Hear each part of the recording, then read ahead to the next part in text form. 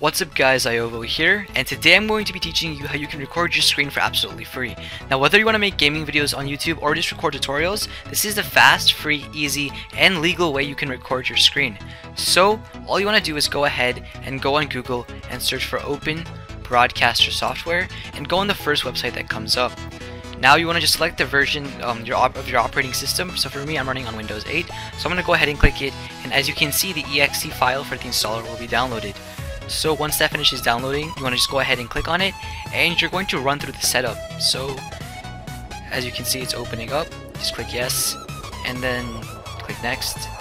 You have to agree, and then it's going to download OBS. Now OBS is a really versatile software. You can not only use it for recording your screen, but also use it for other things such as live streaming. So once you download OBS, this is the software itself, and it's really easy to set up. So what you want to first do is go ahead and go into settings and click on settings, and then go into broadcast settings and make sure that the mode is set to file output only. This means that you're going to be recording your screen. If you want to do live stream, then you will go on live stream, but we're going to be recording the screen, so we're going to select file output only. Now here you can mess with the settings such as the encoding and the video and audio settings, such as, you know, the resolution you want to record at, the video adapter you're using, and whatnot. And once you have that all set up, you want to go ahead and click OK.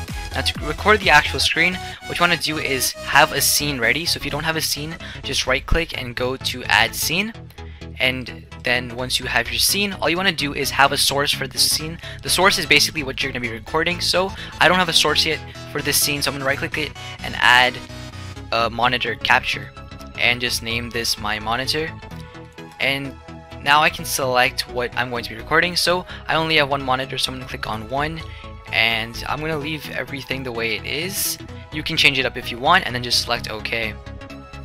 Now what you can do is go ahead and click on preview stream, and it'll show what we're recording, and as you can see, there is OBS Inception. But if I was to open up something, then you could just see that it'll record the screen like so, and if I was to close OBS, then it would just record this screen. So once you have that all set up, you want to just go ahead and go to start recording, and it'll start recording, and then once you stop recording, it'll stop recording.